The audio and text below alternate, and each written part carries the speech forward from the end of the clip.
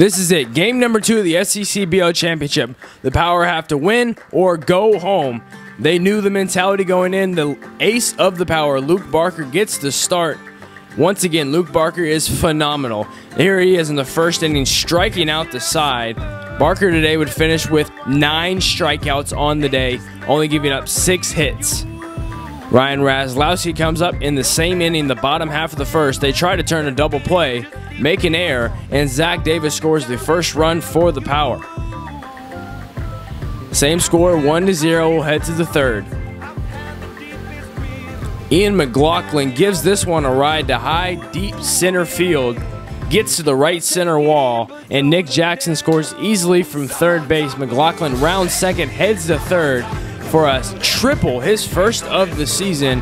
Power lead 2-0.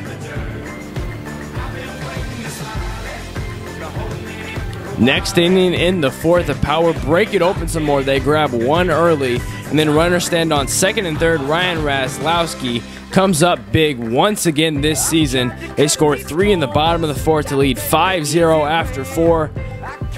We'll head to the bottom of the eighth. The Riptide put up 2 runs, so the Power have to match it, and they do. Zach Davis rips one down the left field line. Finkler scores from third. Shipley rounds third and scores, and Zach Davis gets a triple of his own. Power lead 8-2 now. And we'll head to the 9th inning with Luke Barker still on the mound, looking for his 4th complete game this season.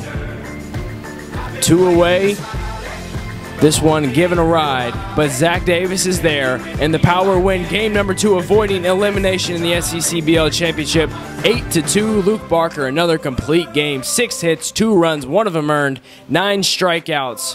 What a game by Luke Barker. And game number 3 will decide the SCCBL Championship tomorrow night, 7:05, Palm Springs Stadium. What a game it will be to decide the 2015 SCCBL champion.